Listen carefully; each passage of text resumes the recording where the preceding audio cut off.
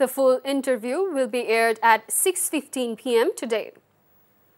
Claiming that their victory is certain, BNP Secretary General Mirza Fakhrul Islam Alamgir has said the party is gradually growing through a one-point movement with a goal to remove Awami League from the power to hold the upcoming national elections under a neutral government.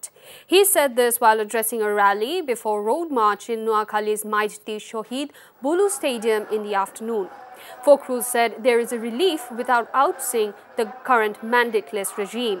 He accused the government officials of misleading foreign nations by claiming to have conducted free and fair elections in the country.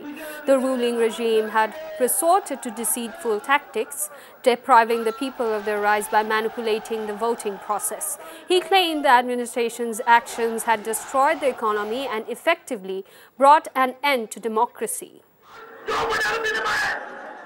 আমরা বলেছি যে হাসিনার অধীনে কোন সরকারের অধীনে আমরা নির্বাচনে যাব না, পরিষ্কার ঘোষণা, তাই না? আর উনি বলেছেন কি, উনার একটাই দাবি যে শেখ হাসিনার অধীনেই নির্বাচন হতে হবে। বিদেশিদের কি বোঝাচ্ছে আমরা জানি না, দরকার নাই আমাদের বিদেশিদের।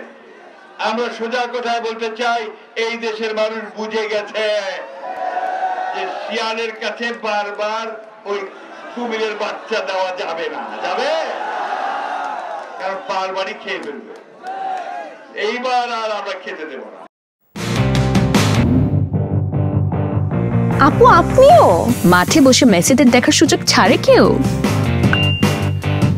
দেখা হবে মাঠে। পেমেন্টের উন্মাদনা এখন বিকাশে। সর্বোচ্চ পেমেন্টে পেয়ে যান ভ্রমণ খরচ সহ আর্জেন্টিনার ম্যাচ টিকিট, সাথে ক্যাশব্যাক আর ডিসকাউন্ট কুপন।